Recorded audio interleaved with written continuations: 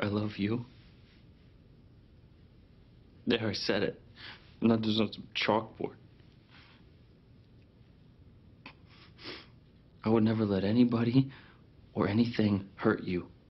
Man, listen, after reading the first few chapters, I wasn't sure my mental state could even continue after that depressive assault. Got me ready to drink my life away. But if it's anything I've learned from watching all those Don Bluth films back in the day, no matter how bad or depressing a story gets, as long as it has a happy ending, it's all right in the end. So we persevere and we move on.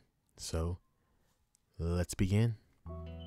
After we returned to the workshop, I boiled some water to wash her back. Strangely enough, there was no foul smell, but the lack of hygiene was clearly obvious. Oh my God, look at all those scars on her back and on the side of her shoulder. Oh man. Even when I took off her torn clothes in the bathroom, she didn't seem to react at all. And when I saw all the scars on her back, it was painfully obvious that she had lost all of her emotions. After I finished washing her body, I could clearly see the malicious scars on her white skin, my head. I calmly thought of a recipe for the ointment, but my hand just kept trembling with anger as I changed her bandage. I don't blame you at all. I'd be highly angry too. Herbal ointment was applied to all external wounds on her body, covering them with galea leaves to stimulate skin recovery without leaving any mark behind. Then clothes soaked in slime fluid were applied to protect the skin. The clothes are changed every 3 days or so. Oh, she's looking a little better. Inadvertently, I forgot to buy her some clothes, so with the medicine and crops as gifts, I asked a friend from the village if I could have some of her old clothes for my new patient, and she gladly gave them to me. I was grateful. That was kind of sweet of her. Oh, look at her kid. That's nice. When Rosuri woke up, I dressed her and combed her hair, finally settling her into a girl-like appear. It's perhaps due to the relief I felt seeing her reformed presence, I suddenly felt 2 days worth of drowsiness and fatigue overwhelming me. I don't blame you. It's a lot of work, but I mean, look at her. She's looking a little better. I mean, her figure's still lovely. You know, despite everything, she's still beautiful. Battling my sleepiness, I fed Rosuri dinner. She started trembling in the middle of it, which made me worried at first, but then I realized in my obsession with her scars, I completely forgot about her basic needs and made her hold it in for 2 whole days. Is it too cold? No, maybe too hot? I knew she'd be perseverant, but eating liquid food all the time is probably not enjoyable. I might need to get her dentures. I also wonder if she has any internal damage, and the progression of necrosis on her limbs is concerning too. Yeah, because her arms are starting to rot. Oh dear God. There is always the option of using a high potion which recovers the body's physical in exchange for reducing the user's lifespan due to the sudden increase in metabolism, but with my current equipment and knowledge, it would be quite... my arms feel... Man, he's so tired, man, working hard to make sure she's alright. But I mean, look at her skin and everything. It seems like it's working, so the medicine's doing some wonders so far. That's what's up. Looks like I passed out from the exhaustion after carrying Rosuri to bed. When I came to, it was early morning, but she was already wide awake and just sitting there. There are many ways to acquire medical ingredients, but I mainly grow them myself, and I would really rather not let my field go unattended. Meanwhile, I had Rosuri sit outside and enjoy the sun. I mean, you gotta multitask. I mean, by himself too. I know it's gotta be difficult. Poor thing. She can feel the wind on her skin, but she can't see it, and it's probably a little painful to feel because of her scars and wounds. Not too long after I left her alone, her quiet sobs started reaching me as I worked at the field in my garden. I didn't know the reason for her tears, but I could imagine that it wouldn't be easy for me, a male human, just like her captors, to help her emotionally. I kept silently working until she stopped crying, and before I knew it, it was at its end. Despite still having Rosuri to worry about, I opened my store not long after. Mona, the daughter of the friend who gave me clothes for Rosuri, came. Oh, that was her daughter. Sorry. It's manga. I mean, hey, it is what it is. Your uncle's bride, Rosuri. Oh God. Oh man, I kept answering. Look at I done messed up. I kept answering Moan's questions to Rosuri. earnestly as I continue my work. I'm not sure if this something sloppily made will be any good. I treated Missouri with warm child's innocence. I wonder if she saw how she looked with that flower around her head and everything. As the rest I recovered my slim, but I should at least try giving her the eye drops that I had. Okay, that's what's up.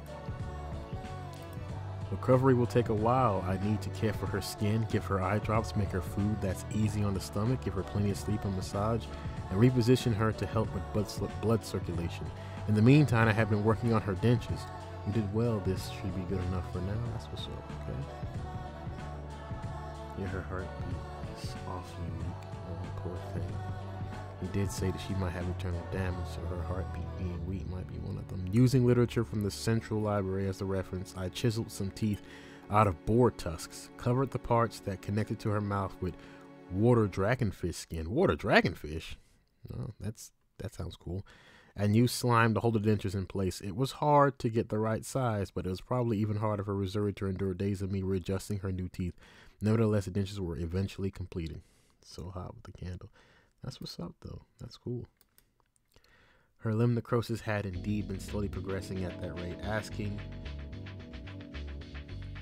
a friend for help, which I don't do often, started to seem like the only option I was pondering. My course of action, a local cattleman stopped by and I helped him with his lower back the other day, and he bought me a large amount of meat as thanks. Okay, he really saved me. I brought some meat. That's what's up. Putting a portion of the meat into a preservation, I decided to cook the rest. The tough parts went into a stew together with some southern spices. Okay, man's a doctor and a cook. Okay, that's what's up. Even I hadn't had meat in a while, and I was wondering how much longer it'd been for reserve. She tasted it. She couldn't hold back her reaction. I was relieved to see her happily stuffing her cheeks without a care in the world. The dentures seem to be working out well too for the time being. That's what's up. She's eating solid food. Okay, progress. She's, look at her. She's crying because that's the first time she had a real decent meal. I wrote a message to an old friend, hoping that he could help me with Zuri's limbs. There are many methods of delivery, but the only one I knew how to use via a messenger crow. As we were spending days waiting for an answer, Missouri seems to be slowly regaining her responsiveness. See, Missouri? Yeah, she is. She's getting better at her senses. Gotta compensate for the ones that she doesn't have. And just when I started hoping that she might even start talking soon, she fell ill with something unusual. This blow to her health really came out of nowhere. I mean, yeah, she's still weak despite everything. That's sad. And you know her immune system isn't, yeah. Her symptoms included fever, spasms, difficulty in breathing, bloodshot eyes, and distinct redness on her chest. The exact same symptoms that are caused by a bite of an obsidian spider. Seeing as how she was coughing up blood. Oh God! I could only assume that she had given her a slow-acting poison. Oh man! Obsidian spiders are massive, but relatively timid. Still, they possess a potent venom that's been used for assassination since ancient times. However, people in this village shouldn't know about this spider, and the pawnbroker isn't that kind of person either. This only left one suspect, her previous owner. But I mean, why would he do that? Berserk. The poison had only just started spreading, so curing her was still a possibility. I immediately cleansed out her stomach using charcoal powder and gave her Lauman Senai extract to encourage the body to expel the poison. A foreign object like a pill came out of her body, including a gastric tube, just a little more. It was some sort of husk waiting to be an actual medical pill, along with some ancient writing, together with something that appeared to be a curse mark. This was just my intuition as an apothecary, but considering the state that she was in when I met her, all the wounds and now the poison too, as if I was telling her, go die somewhere when no one is going to care about you. I could feel uncontrollable rage building up in my stomach, but I still had to treat Missouri first. That's so fucked up. The antidote requires a few ingredients that can only be found out in the wild. I asked Monette and Monette's mother, Anne, to look after Missouri while I would be out. Reluctantly, I also told them what to do in case her condition suddenly deteriorated. Missouri-san, just wait a bit longer. You'll get better soon. I mean, she's doing well.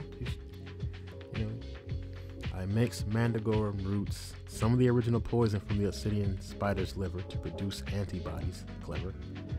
Attribute converting mana stones and medicinal herbs condensed into a liquid base, and use a dwarf-made dragon fang needle to inject it into Missouri's shoulder. It took me 2 days to collect everything. But probably thanks to Monet and Nan's care, she was holding up well. That's amazing. That's astounding. He is giving his all for her, and I'm happy for it. Red sun, hot, painful, dark, going to. Someone's calling me. Missouri, a big, kind hand who is Missouri's son. Don't worry, it better. Chirp, chirp, I see light. She can see. Oh! The antidote seemed to have worked, and Missouri not only regained consciousness, but was also able to start speaking, I believe with difficulty. Surprisingly, she even regained some of her eyesight, now able to tell apart light and darkness. That's what's up. The reasons were unclear to me, but it looked like the Mandragora's reactive properties combined with the reversing effects of Mana Stones both had removed the poison and had a restoration effect on her optic nerves. That is incredible. She spoke! So thank you for her recovery as well. She didn't really seem to understand the situation. I tried asking for her hometown, nicknames and other things, but to no avail. Perhaps her mind was still hazy, or maybe she had been repressing her memories as a defense mechanism. But either way, she didn't remember her life before coming to this village. And yet I could sense that hope, sense the hope that she held for the future. In her words, expressions, it made me feel like she had saved me a little bit too. That is amazing. She regained her eyesight. He gave her new teeth. Her skin's gotten a little bit better, and she even survived the poison. That is amazing. Truly, truly amazing.